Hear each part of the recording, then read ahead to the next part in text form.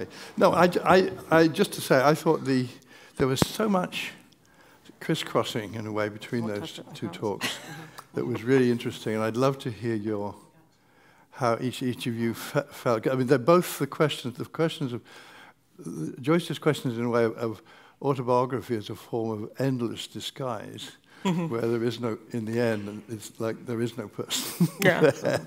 And your sense that there's a person who's not fully there because she doesn't want to be fully there, but there's a huge amount of history in both of these cases, I think, and a kind of a negotiation with history.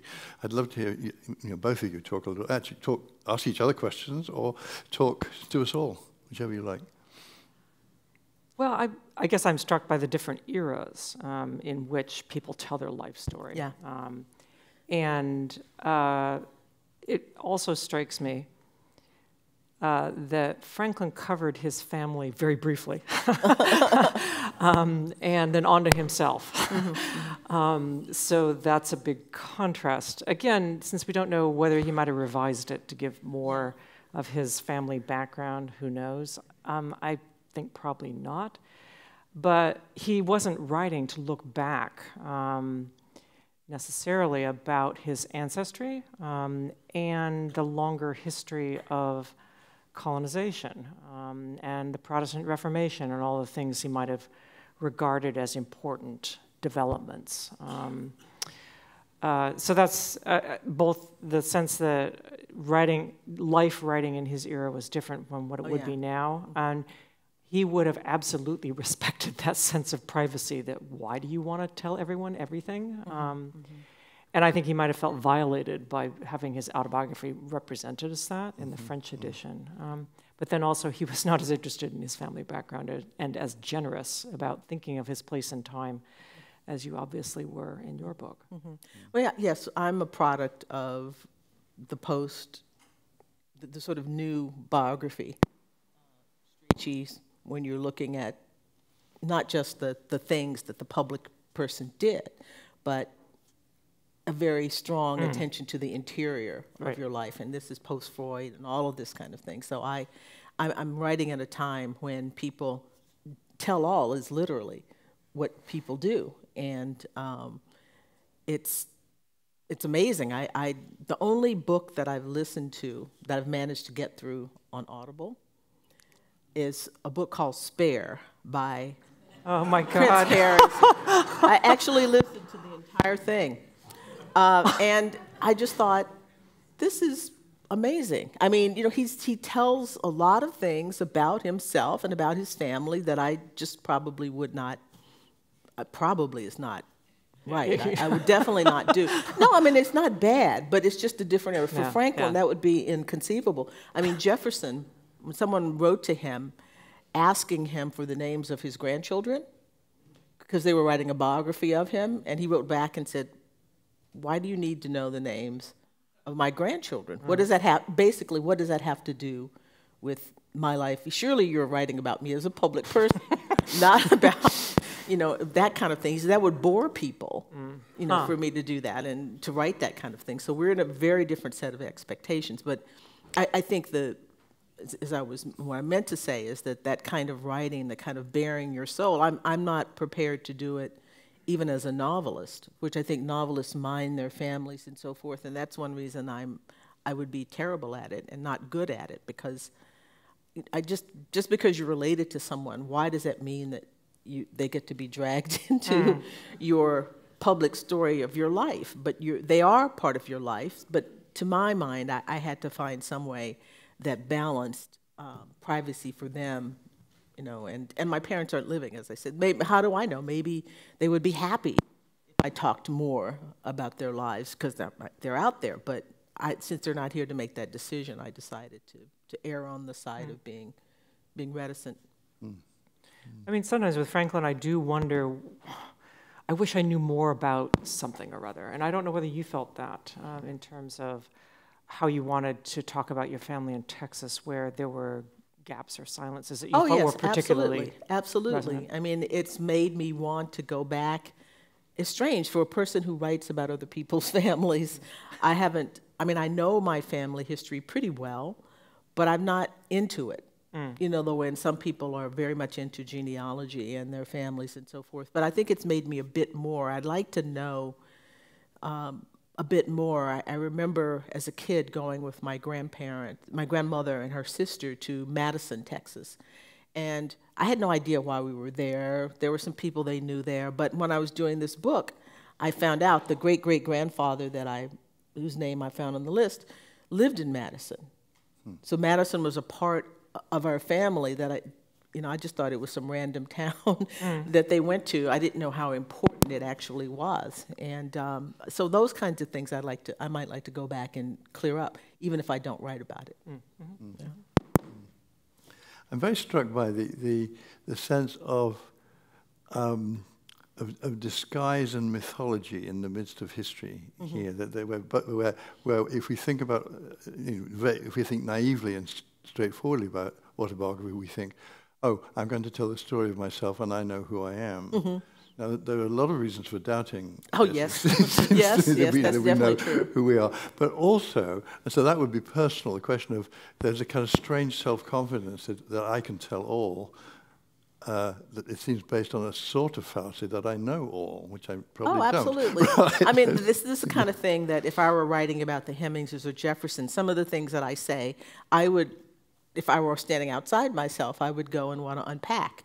Yeah. And say, no, I know that's the story you're telling about your family, but actually, and I have those stories too that I repeat in the book. But this is, as long as the reader knows that this is your memoir, that now you're engaging in memoir, they're forewarned. Yeah. I guess to say this is the best of this. These are the family stories that were told to me, and I'm not approaching them in a scholarly way. It would have taken me far longer to write this book. It would be a much longer book than it was if I actually were going at it the way I went at Jefferson and Hemings. Yeah, that's fantastic. And also, so part of it would be the person, a kind of dream of knowing who I am and what I am, and being able to tell it, a kind of a dream of self-understanding, self-knowledge.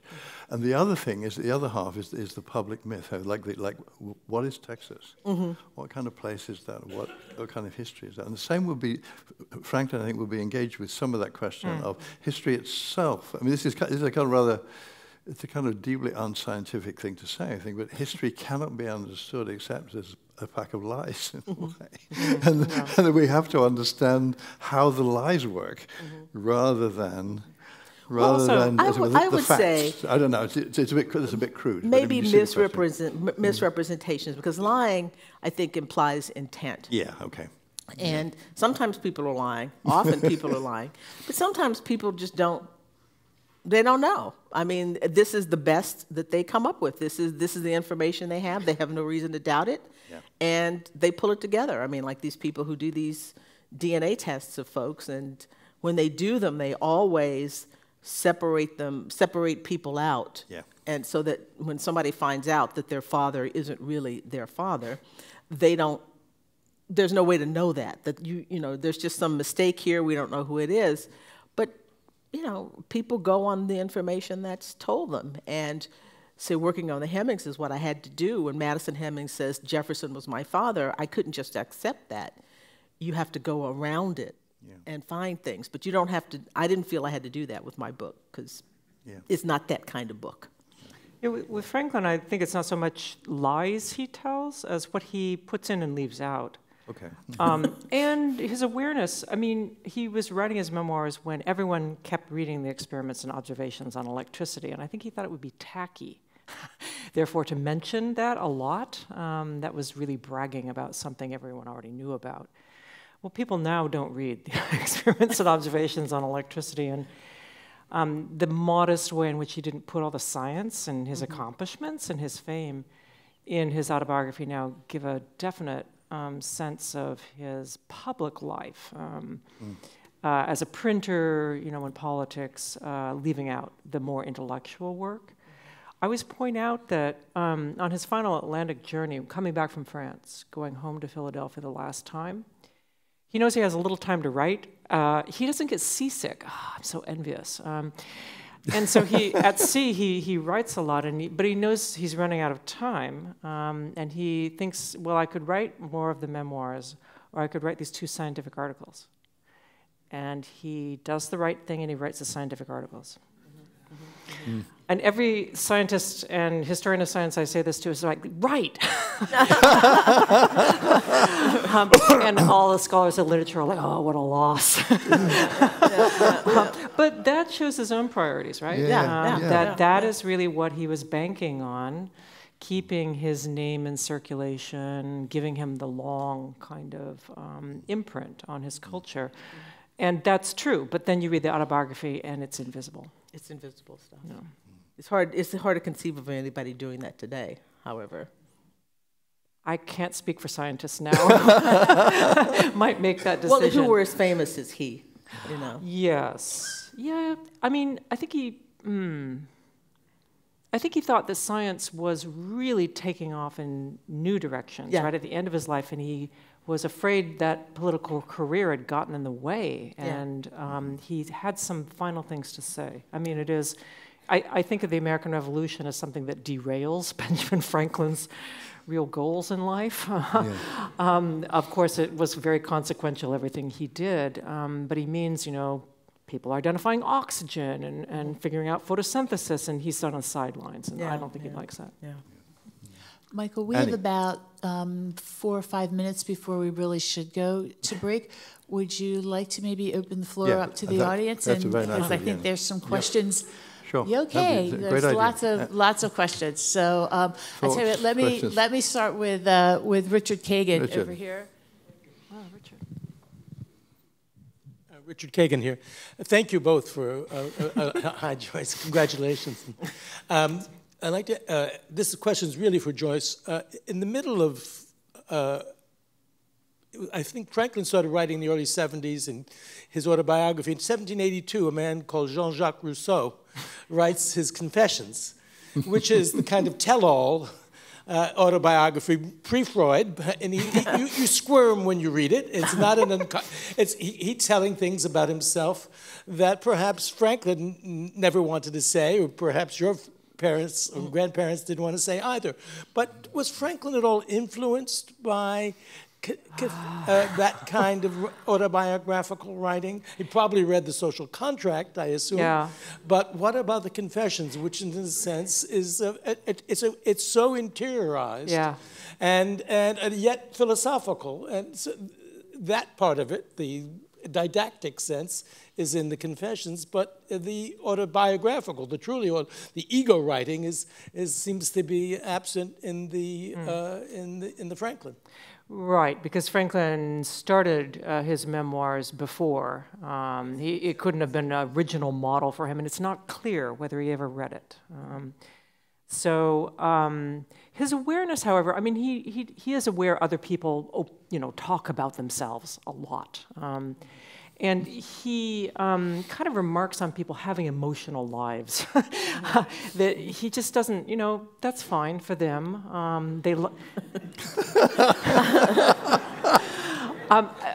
He's not saying he doesn't have one, but, going on and on and on about it and being emotionally attached to, I mean, he has all these friends who have pets. And he's like, okay, I get that makes them happy.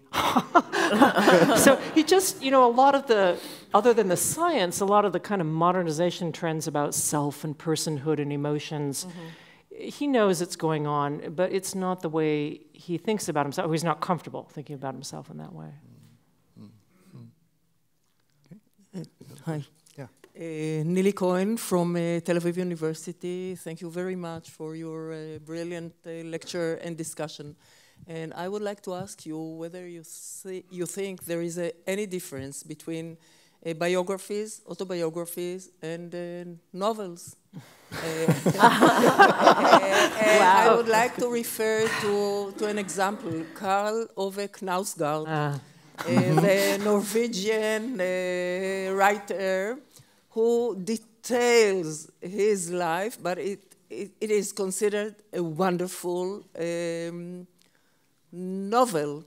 And if I may be more concrete, do you think that in a mere novel, imagination can play a great role, whereas in biography or autobiography, the commitment to truth is almost absolute. Well, I think imagination is a part of biography and autobiography. It's a part of history, too. I mean, it doesn't mean imagination isn't always just making things up. I think it has to be, it's inspiration, it's a way of connecting to readers. I think that's good. Maybe I'm not a novelist, but maybe On Juneteenth is like a novel, in the sense that, as I've said, I'm telling the story from my perspective and so forth. With historical novels, have truthful things in them as well. They pull things together. I think it may. I don't know. I would fall into, as a lawyer, I would say maybe this is about intent. Yeah, exactly. Yeah, although we can't say that Rousseau was an inspiration or model for Franklin, Daniel Defoe definitely was. And if you read, especially the kind of running away and wanting to go to sea and all the kind of, you're like, I think I've read this book before. And behind that, the whole kind of picaresque tradition of writing about, especially young men's lives. But that's why I think readers read that first part and, I know where I am with this story, and then it goes into the committee work, which is, I don't know who the best novelist of that is, but it would be a different genre. But that is, I think that is where Franklin becomes himself, more genuinely. Good. Some at the back, Lee.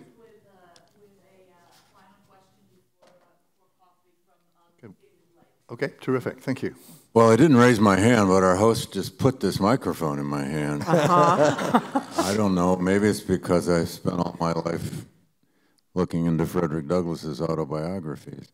I guess the question is mostly for Annette, but really for both of you, who I admire both of you so much. Annette, please write another, but beware. Because you are a writer, and beware of people like us down the road who are going to try to test accuracy and facts. And I mean, a lot of us have spent our lives trying to figure out where Frederick Douglass was lying and where he wasn't, or where he was making it up and where he wasn't, only to find out that he got almost all of the basic details right. And then he just became the genius writer that he was. So are you yet aware of how people are going to examine your autobiography? I haven't thought about that. No, actually, I have. We're training the people who are going to do it. People are going to do it. No, that is a part of it, certainly. That is something to be wary of. And if, people pay attention to what I've written in the past, I'm much more interested in what happens with the Hemmingses and Jeffersons and that side of it. But I know Bob Weil, and he's not going to give up on you. I know, he won't. He will not. He will not. I will think about doing it. I'll think about doing even a big book about Texas without myself in it. But you'd have to be in it. I'd have to be in it. Okay, this is the point where thank you so much. This was just fabulous. So let's take a break. Congratulations.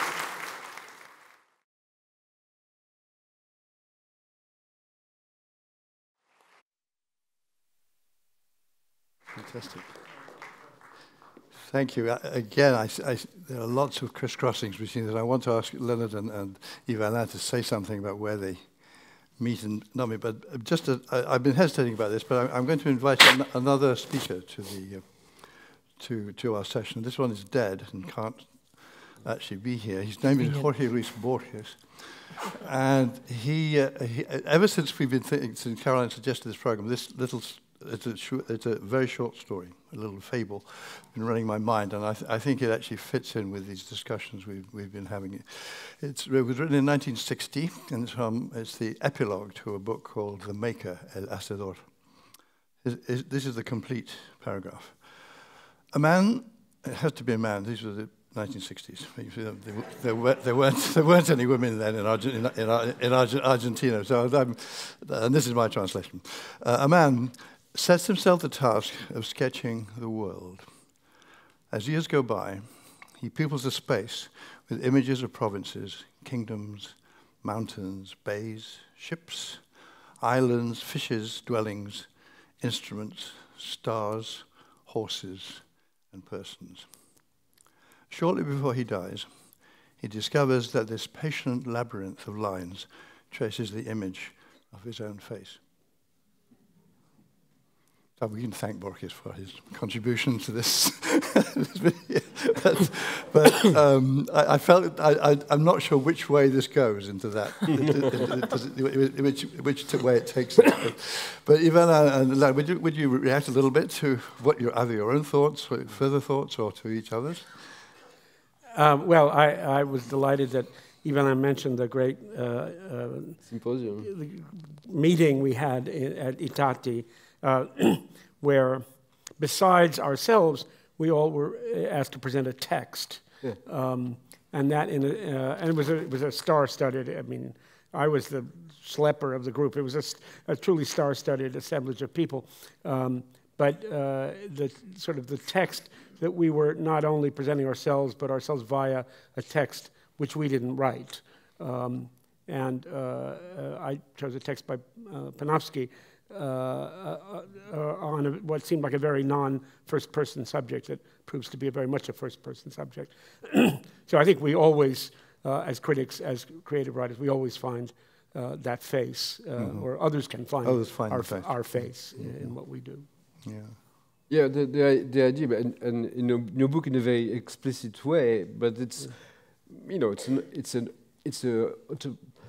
it's also an indirect autobiography in many ways. It's through the other, through what you perceive of what you read of Shakespeare, that you discover yourself. And so at the same symposium, the text that I gave to read was he's not French. He was a Romanian art historian, but he was speaking French, called Robert Klein, whose work has been translated into English a few texts. And that's a text I gave to read because it's a text I read as a teenager and that, you know, changed my life in the sense that I stopped wanting to be an artist and decided I would maybe try to be an art historian, but it decided it was not the case either. But anyway, so it was through this text that I realized something of myself, and just by giving this text to read, I was giving a part of me, you know, in a way. So it's.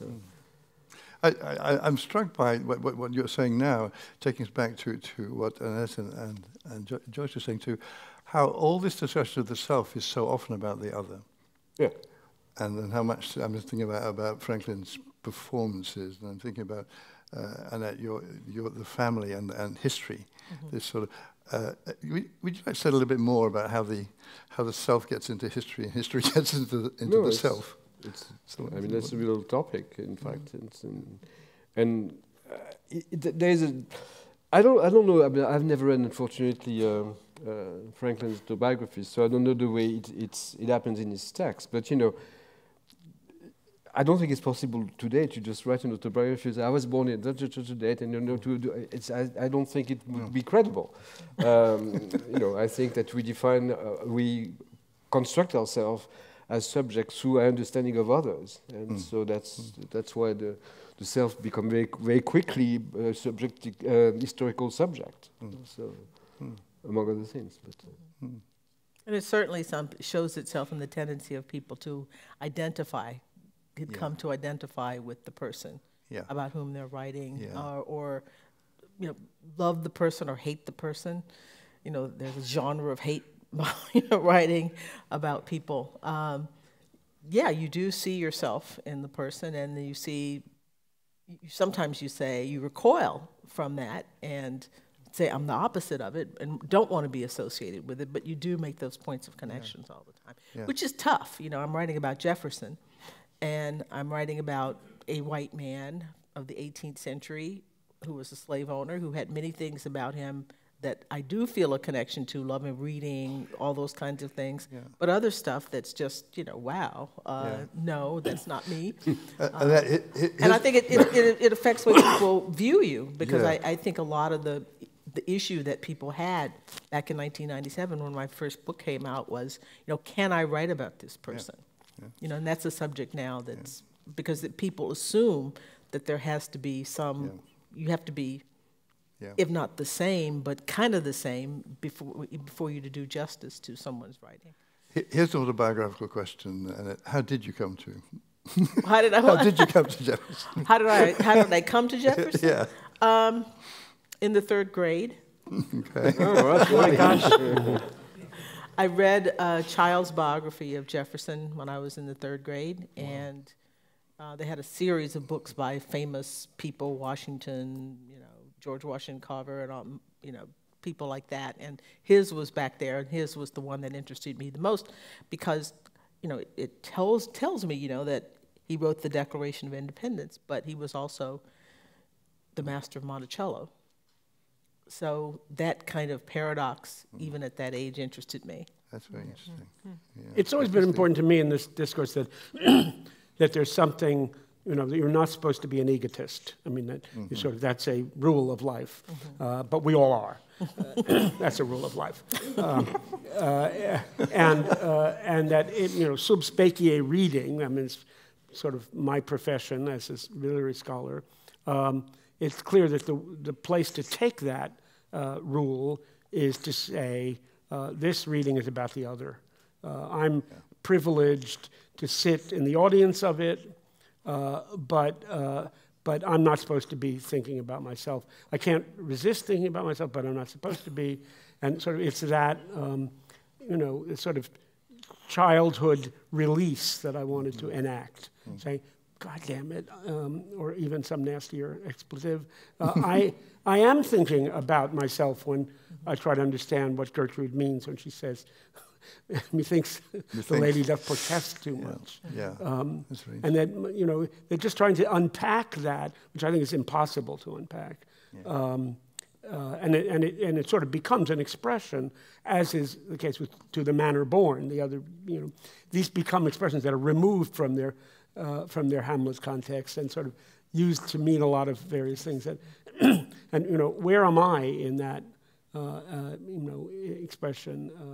In fact, Gertrude is saying that the lady should shut up or something like that. She shouldn't be exposing herself that much, or whatever. That this is something shameful, and that books are the other. And we are meant to keep our distance. Yeah. I said, no, I don't think so. It also by kind of paradox, it suggests, doesn't it, that the most objective writers, if there is such a thing, in the thing, are novelists. Because they've actually externalized and moved it and removed it from the self. I mean, this isn't true, but I think that whole business about autofiction, where it's actually autofiction is it's a fashionable name for fiction, but it would once have simply been the ordinary name for a bad novel. you wrote your own life because you didn't have enough imagination to get out of it, and I think great novelists often have quite remote from the world of confession, I think. But you don't always know, but I think that seems an interesting thing. And Joyce, I'm interested where Franklin, I'm seeing Franklin as a kind of author of works of fiction in the middle of this story. What do you think? Yes, again, all the fables he tells with under pseudonyms. He's a very good fiction writer. And I don't know, I think that when I read the autobiography, I can't read it anymore. I don't know how people feel about text you studied and studied and studied and taught. I can't see certain things in it anymore, but the way he's an excellent storyteller does kind of trip me up, because I think, this is a very dramatic scenario in which he's the star. And that's where I think, well, parts of it might be true. And it's very interesting to read. I am always now kind of reconstruct everyone else around him. And that is the part of the storytelling that I think is really compelling, is figuring out who these people were. Is he describing them accurately? Rarely. And do we really know a lot about them from what he says? Sometimes you can check this against other historical records, and that allows some specificity to be borne out. But some things, I actually like that we don't know everything about the past, and this may be a personal taste. But I actually think it's great when people kept secrets. So we don't know the mother of Franklin's illegitimate son, and I'm kind of congratulating those people who kept that quiet, you know? There's very interesting, in the shop book kept for the Franklin's print shop, there's an account where the name is My Madman. I don't know whether anyone's ever gotten to the bottom of who this person was, but he was given credit on that account, My Madman, and we don't know who that was. I think that would we like to know, wouldn't we? That one we would like. It could have been. It's in Deborah Franklin's hands, so it could have been a joke about the guy she married. In fact. Okay, perhaps we could get some questions, comments from our friends.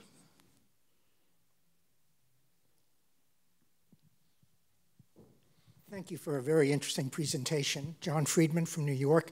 I have 3 quick questions. One, what do you think the omnipresence of photographs and videos, what impact will that have on the future of memoir? And 2, how would you differentiate diaristic writing from memoir? And then the third, from your Bois story, is there any kind of relationship between self-portraiture and memoir? Great. Thoughts? Well, the diary and the memoir, the author has a different position. In a diary, most diaries are not written immediately to be published. Well, Gide was, but that's a kind of exception in the world of diaries.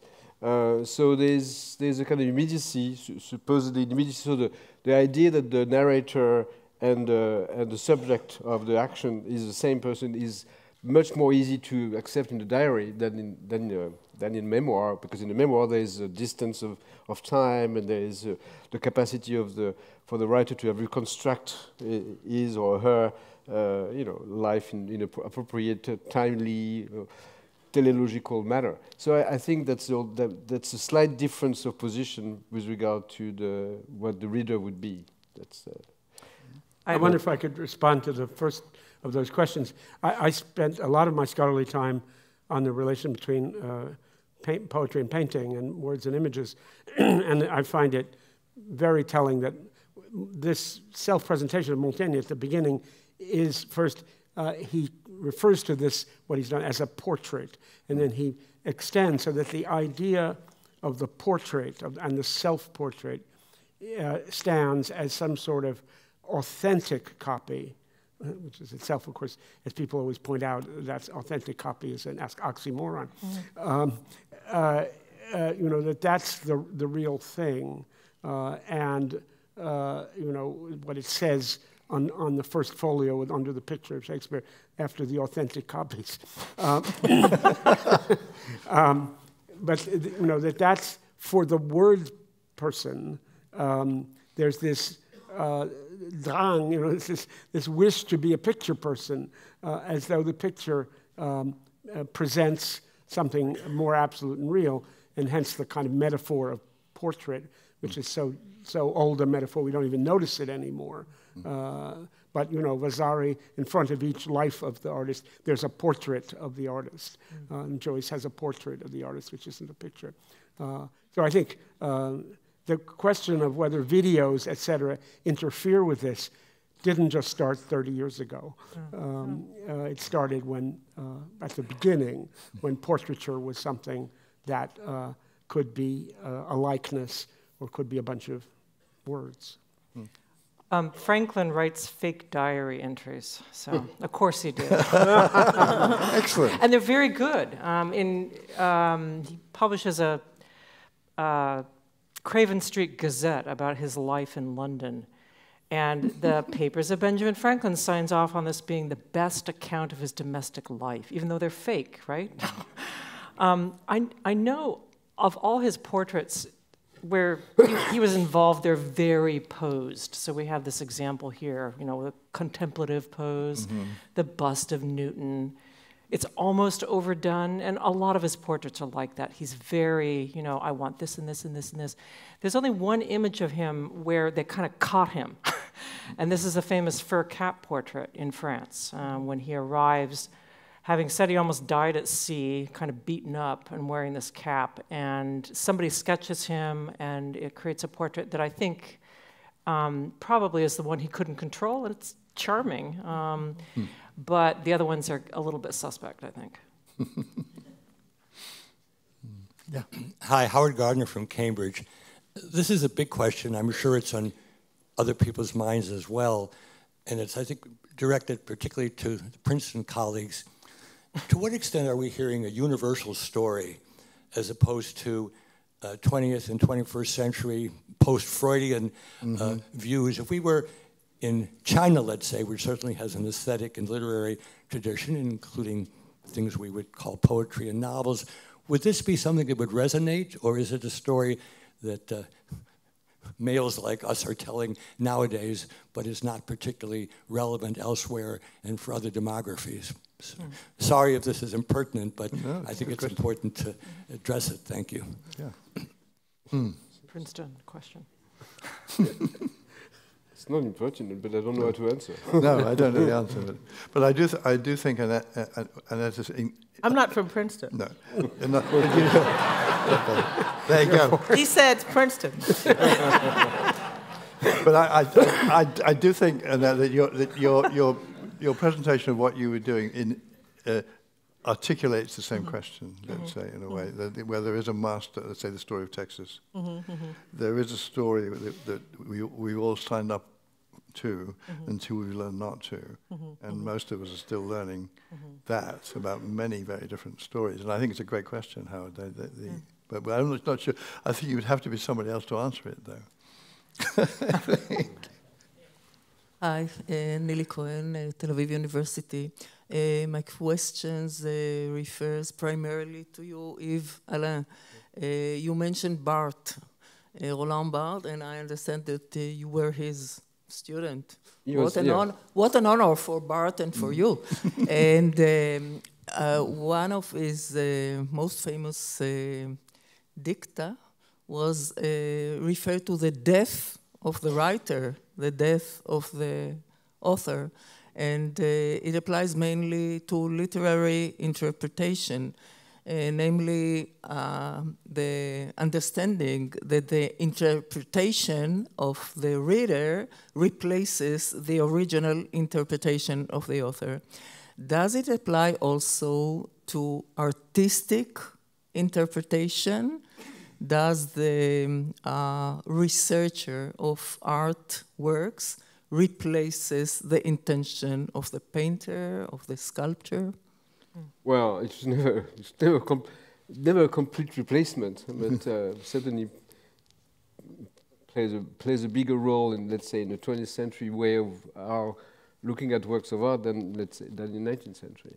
So there was a shift, certainly on the notion of what the beholder, what is the power of the beholder, what the interpretation of the beholder brings to the work, and how it transforms the work, and how the work is not the same after that. So there's a moment where that becomes theorized, more conscious than before, and I think it's certainly the 20th century. Duchamp is probably the person who brought that in directly to the discourse about art.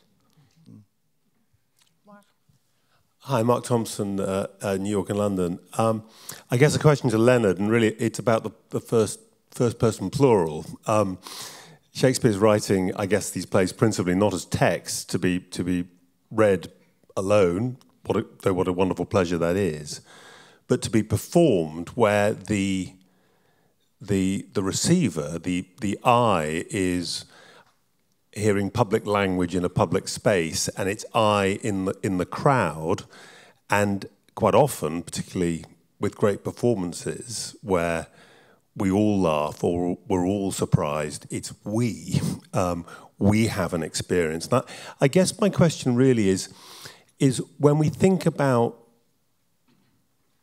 we and us and Shakespeare, is that, in terms of your book and your take, is that something which is kind of obvious and we need to get away from, we as anonymous, das man, familiar, the deeper encounter, the solitary one? Is it a complication, or is it an enriching thought?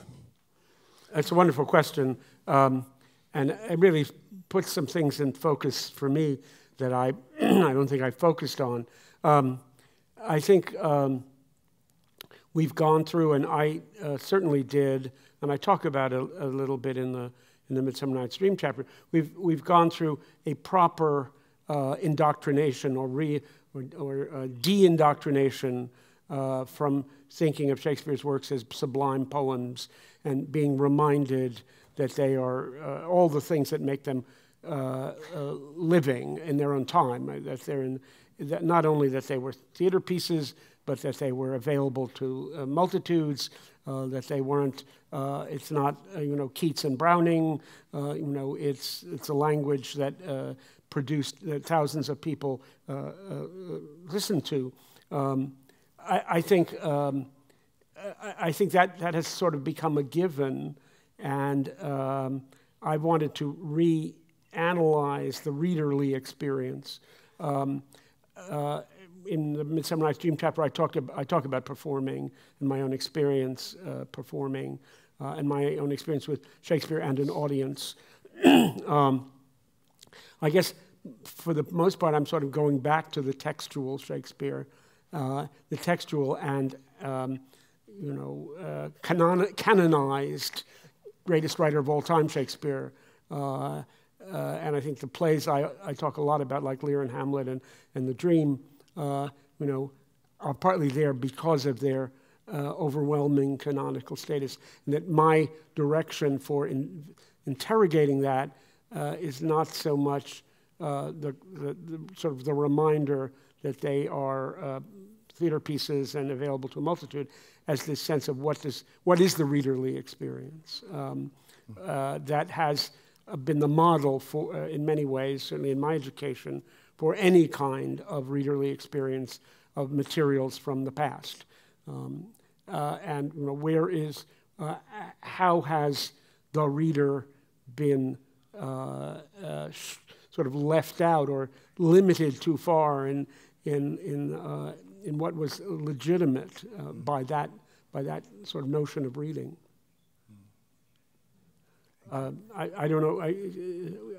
I'm supposed to recognize it. One last right, question. One last question, perhaps, if we could. I don't have a mic, but it's a very short question.